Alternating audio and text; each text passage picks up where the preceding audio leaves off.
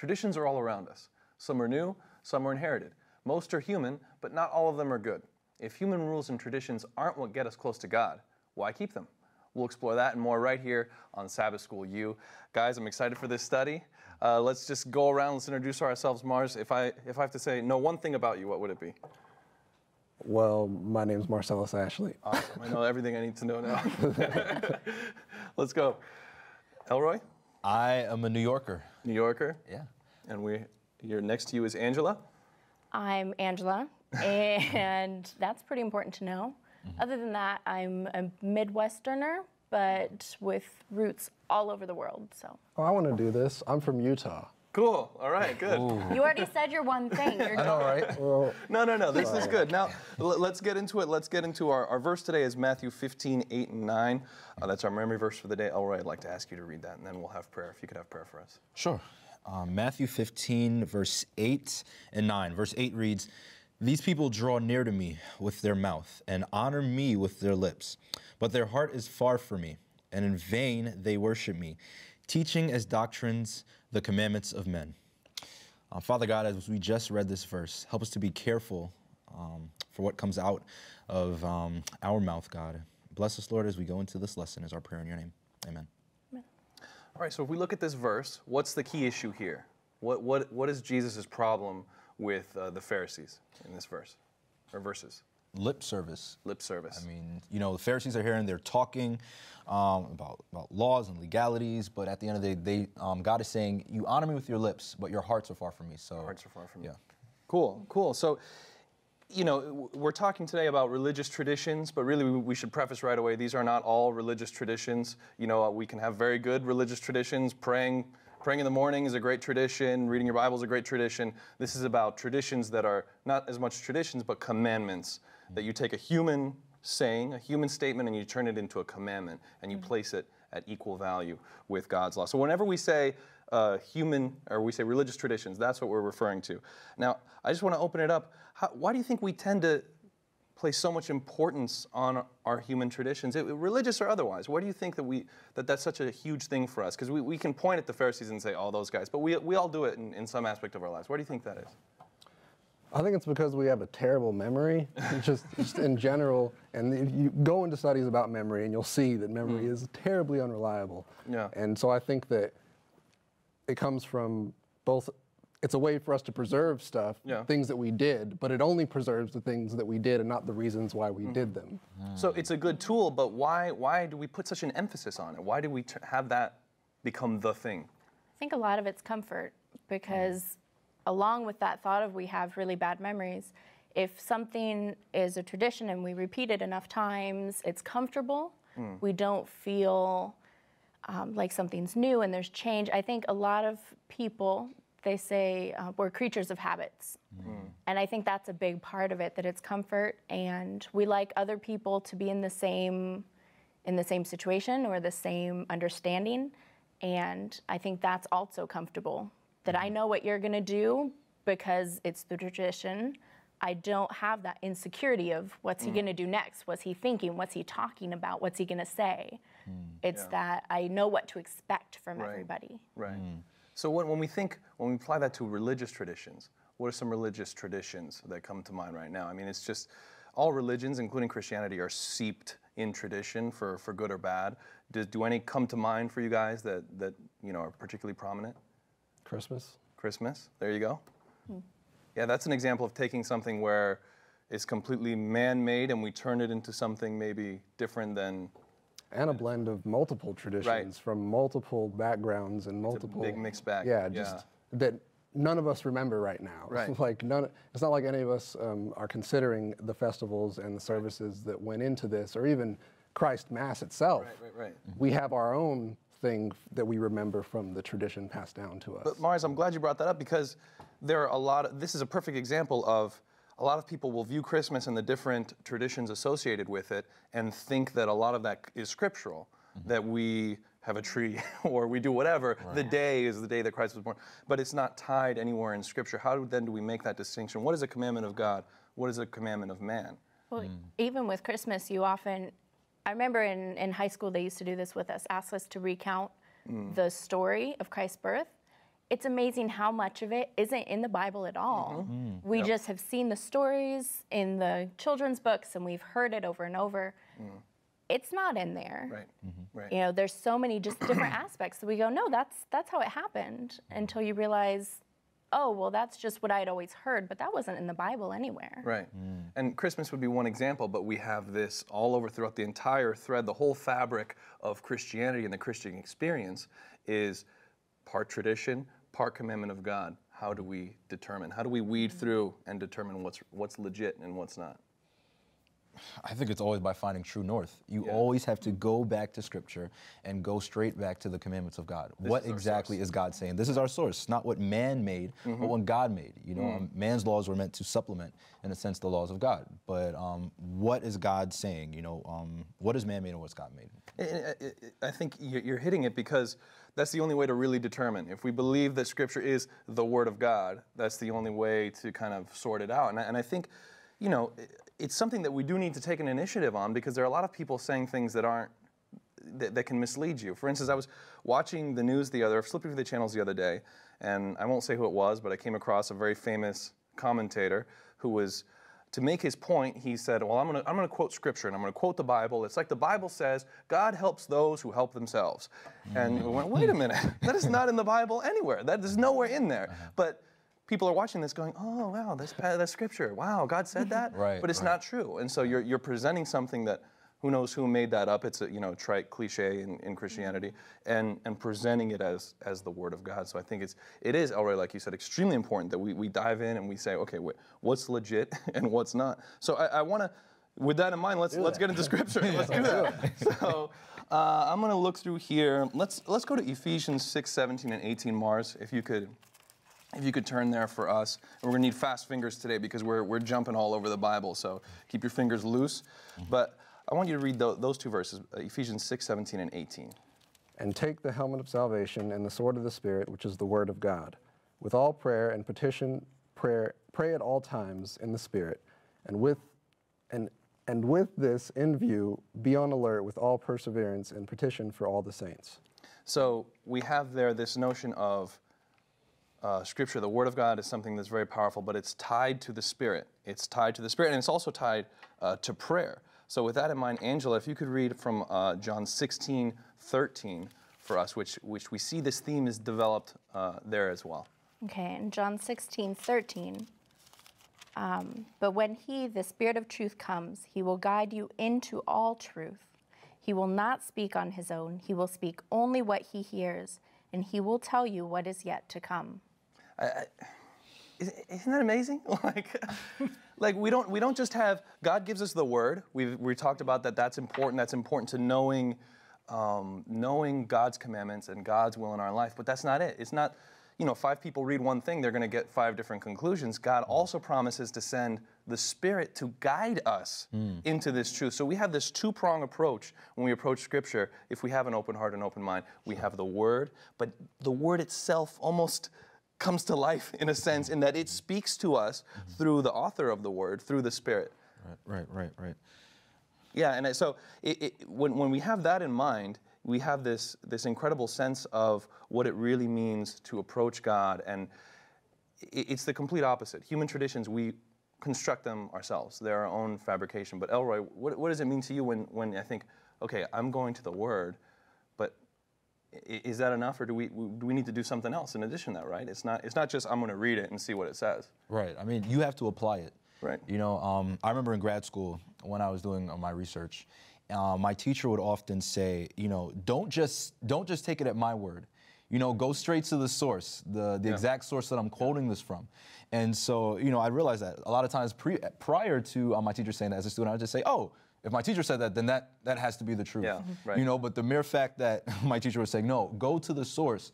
And after you go to the source, then, find a way to actually apply it to your research. It's the same thing with the Word. Awesome. So that's how I feel the Word speaks. You go to the Word for truth. You go to the Word and you go to God and you to go to pray. God as well. Say, reveal yourself to me in your Word. So Absolutely. you go to both things. I think what's important to note here, though, is that the Pharisees, going back to Matthew 18, or Matthew 15, they understood that this tradition they weren't confusing it with the Word of God. For instance, they presented it as the tradition of the elders.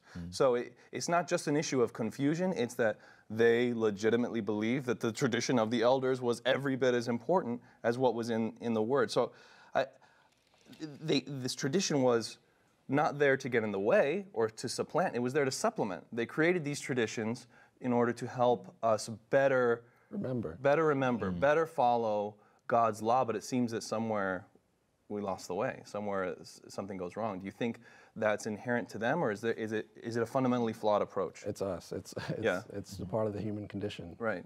It's a part of sin and what it does to our memory, our ability to focus on what's important.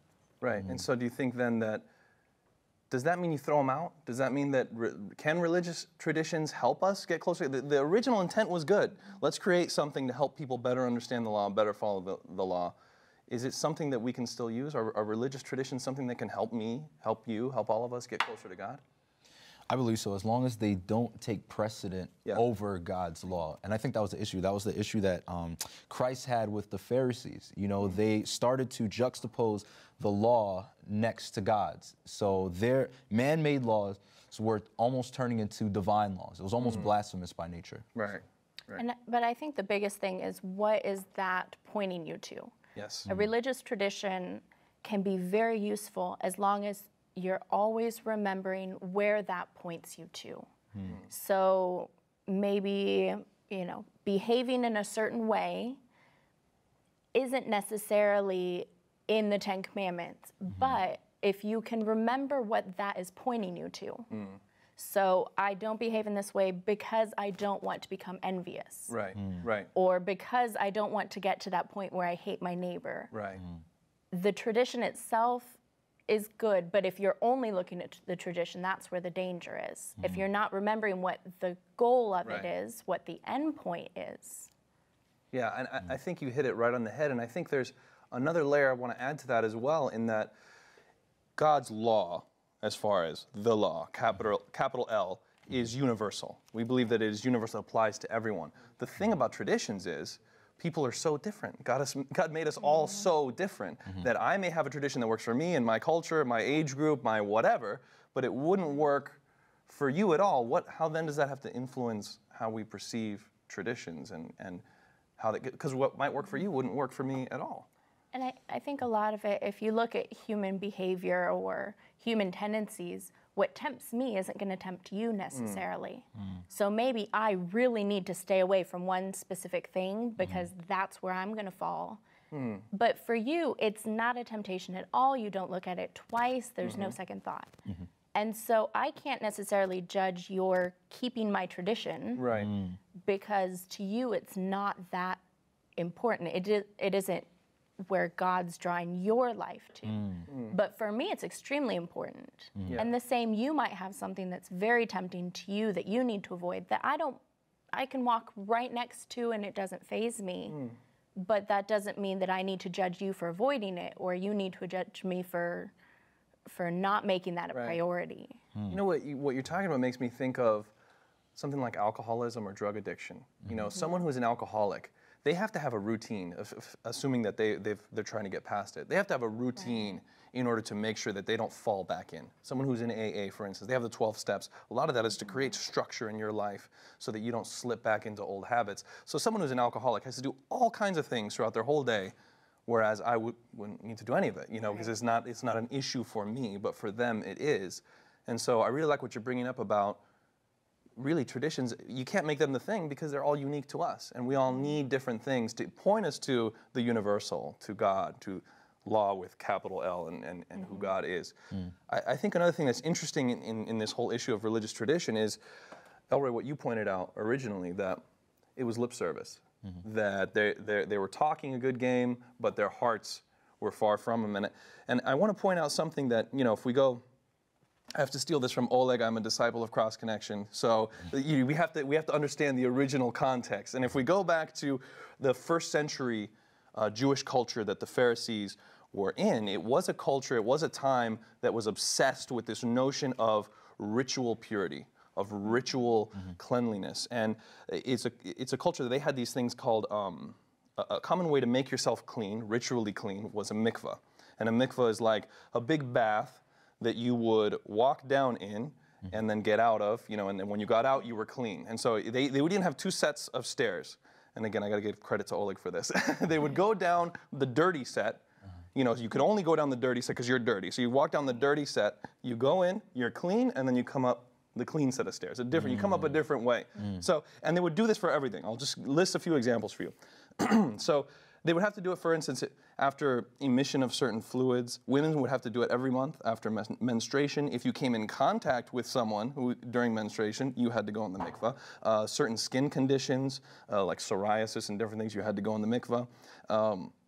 Coming into contact with a corpse or a grave or tomb or something like that, contact with unclean foods. And this is more with the issue that we're coming to with the disciples. Sure. They were eating with unwashed hands. That made you the worst thing that you could be in that culture, and that was ritually unclean.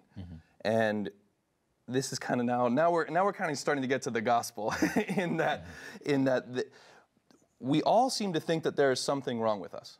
We all seem to, this was their culture's way of dealing with it, but it seems to be, would you agree that as humanity, we seem to have a universal sense that there's something inherently flawed in the human condition, or is that just unique to Judaism, Christianity, or whatever? I think there is something inherently flawed. The moment Eve touched the fruit, there was something inherently flawed. We decided to make our own decisions. We decided to try to position ourselves with God and His level of understanding. So in a sense, we kind of became elitist, just saying, my way is better than your way. My culture is better than your culture. And we take our culture and the culture that we were brought up in, we apply it to everyone else's. And we create this moral compass by saying, well, I'm right, and they're wrong. And so I think we need to be very careful of how we apply that to other cultures. You're like blowing my mind right now. Because because really, we all have this desire. We all know that maybe we're unclean, and maybe that's the thing that gives us this impulse, this kind of ridiculous impulse, to make me want to feel like I'm better than you, Mars, and I've got to feel like I'm better than you. And so we invent these things, but really it's this sense that I'm not worthy. There's something wrong with me, so I've got to build myself up. Right. I've got to create a set of codes, a set of something that if I adhere to it, I will go, you know what? No, I am good, and I'm better than you, and now I get a false sense of worthiness and a feeling that I am clean, that there's something good in me. So clearly the gospel says something else. Let's go to, Elroy, if you could read Matthew 15:11, and then stay in the same chapter, read verse 19. Sure. Matthew 15:11, and verse 11 says, "Not what goes into the mouth defiles a man, but what comes out of the mouth, this defiles a man." Verse 19? Verse 19 says, "For out of the heart proceed evil thoughts, murderers, adulteries, fornications, thefts, false witness, blasphemies." Isn't that powerful, especially when we have this concept of constantly cleaning your outside? That culture was in. I had to go in and make for skin conditions, for all kinds of little, I touched something that was unclean. I've got to continue to wash my outside, but Jesus says, no, you are rotten at your core, and you're not acknowledging it. There's something, I guess it sounds like bad news at first, or am I wrong? I don't know. It's like, but we're rotten at our core. So if, Mars, you can jump to Matthew 23:25. This is again to the Pharisees in a different meeting, but this is when Jesus is like really letting them have it. He's giving them it's called the 7 woes, and he's just like tearing into these guys. And this is one of the things that he gives them. So let's hear this one. "Woe to you, scribes and Pharisees, hypocrites! For you clean the outside of the cup and the dish, but inside they are full of robbery and self-indulgence." Right, Mars, there was an exclamation point in there, but I'll forgive you for not screaming it. But he's saying it again. You're cleaning it's such a good analogy. Jesus was a clever guy. You're washing the outside of the cup, but the inside is dirty, disgusting, and rotten. So really, again, I don't want to be one of these guys because I think we could even fall into, I don't want to accuse anyone of this, but sometimes we can even fall into kind of anti-Semitism, where we say it was those Pharisees that were wrong. It was the nation of Israel that messed it up, but I'm good. So but to turn it back on ourselves, how do I, Elroy, fight that urge to try and clean myself, to make myself pure? Well, I've never been in a 12-step program, but I've often heard We're going to talk to you about that. I've often heard that the first step a lot of times is admitting that there is a problem. Yes. So I think the first thing I need to do is say, oh my goodness, I am the Pharisee. I'm the one going around talking to people saying, you have an issue. You're living a life this way. You're dressed this way. You're behaving this way. But before I do that, I have to say, oh my goodness, I'm at fault here because I'm every single one of the things I'm pointing my finger at. And acknowledging that and asking for God to work through me so I no longer judge, but allow his life to live out in my actions and my words, because it's what comes out of the mouth that defiles a man. Yes, yeah. Well, I disagree. I don't think it's on us. I think that the name of this right here, Christ and religious tradition, Christ is the thing that it's all supposed to be coming back to. Right. He's the way that we cleanse ourselves. He's the way that we even discover the urge that we're dirty. Right. He's the truth that we use to correct our traditions and judge our traditions and see, okay, are these lining up with the truth? Right. And he's the life that we live from day to day and the way that we respond with each other. No, that's powerful, really, because Jesus wouldn't come and say, here's what's wrong with you, but not give the solution. He wouldn't say, here's what you're doing wrong, but not give the solution. And he, like he says, you search the Scriptures because in them you think that you have eternal life. But it is, you refuse to come to me. These are they which speak to me. You refuse to come to me to have life. And that's exactly right, Mars. We've got to go to Jesus, because otherwise it's all a lie. It's all empty. It doesn't actually work. And I want to tie it back now to our memory verse, which is Matthew 15:8 and 9. But really, Jesus is quoting Isaiah there. So I want us to jump back to the actual quote in Isaiah. And Angela, I wonder if you could read that. Isaiah 29:13. And the beginning reads similarly, but the end is a little different. And I want to discuss how it's different in the end. Okay, Isaiah 29:13, and it says, "The Lord says, these people come near to me with their mouth and honor me with their lips, but their hearts are far from me. The worship of me is made up only of rules taught by men." You know, what version of the Bible are you reading on that one? I have NIV. NIV. International. Yeah, and to me that's a slightly different twist on this, in that, or not, it's not different, but it adds to what we're talking about, in that people are actually using what people are saying and thinking that that's coming to God. And Jesus is saying, whoa, wait a minute here. You know, is that something we still do? Or are we going to Jesus because we're told to? You know, is that something that we still experience in Christianity? Or are we going because he calls us? I think there's a struggle there. There's a tension between knowing which laws are the laws of the Lord and which laws are the laws of the land. And, you know, so I'm constantly trying to decide, oh my goodness, what exactly is my relationship with God being predicated upon? Is it based on what something my mother and father may have told me, or is it something that I've actually truly read in Scripture that's actual truth? And I think this is literally what was going on in Isaiah here. It says, "And their fear toward me is taught by the commandment of men," here in the New King James Version. So it's a commandment of men here, not the commandment of God. So there's a little bit of an issue there. I mean, I got to say, this really speaks powerfully to me, because I grew up in the church, and I got to say, for most of my life, I was told by human beings to go to Jesus. But even when you're told to, you're not really going to him, you know.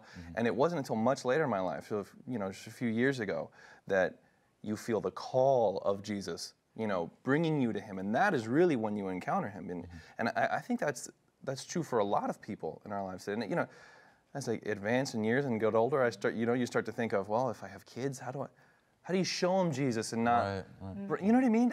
How do we as Christians walk that line of just presenting Jesus versus trying to shove them to Jesus?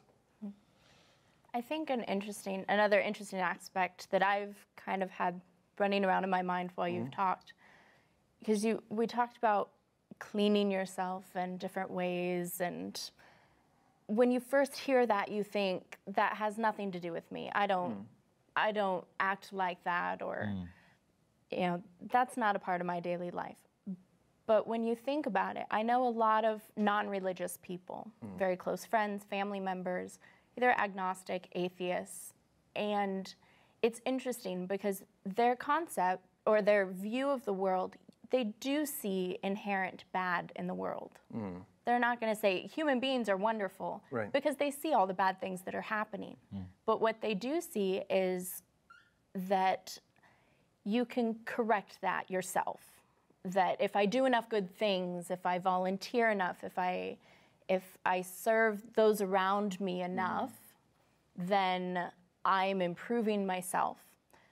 And I think we fall into that too, that we think I'll improve myself, be more active in church, read my Bible more, pray more. But we're not looking at the purpose of those. Right. But instead, okay, to improve myself as a Christian, I have to do these things. But it's still, like you said, it's not Christ doing it. We still think we're doing it for ourselves. Right. That I will get more involved in church. I will go and feed the hungry. I will go and visit the poor. But it's not that relationship that's bringing us to it. And I think that's kind of what brings us to close, now that we're nearing our close, that's kind of what we have to come to. As Christians, we are part of a religion that is, like it or not, extremely fragmented into many denominations, and all based on humans, in that, Lutherans are based on a person, and other people are based on a person. Adventism is based on a few people, but Ellen White, a person. You have all these things that people have sprouted, all of these different traditions and denominations in Christianity. How then can we find unity? And I think the answer is in John 13:32. If you want to turn to it, I'll just say it. It says, Jesus said, "And I, when I am lifted up, will draw all people to myself." Amen.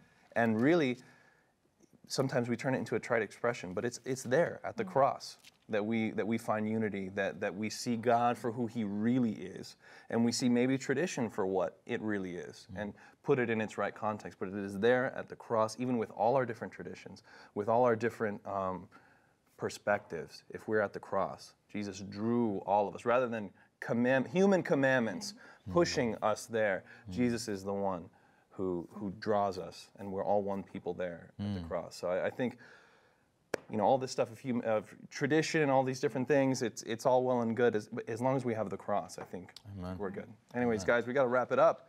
But thank you very much for joining us. Appreciate every single one of you. Thank you for joining us and watching at home. And remember, whenever you think of the law, think of Romans 13:8. Love is the fulfillment of the law. If you would like to contact us, please visit our website at www.sabbathschoolu.org. That's www.sabbathschool.org. Remember, the goal of Bible study is information and transformation. It's for the heart and for the head. For Sabbath School U, I'm Sergio. Peace.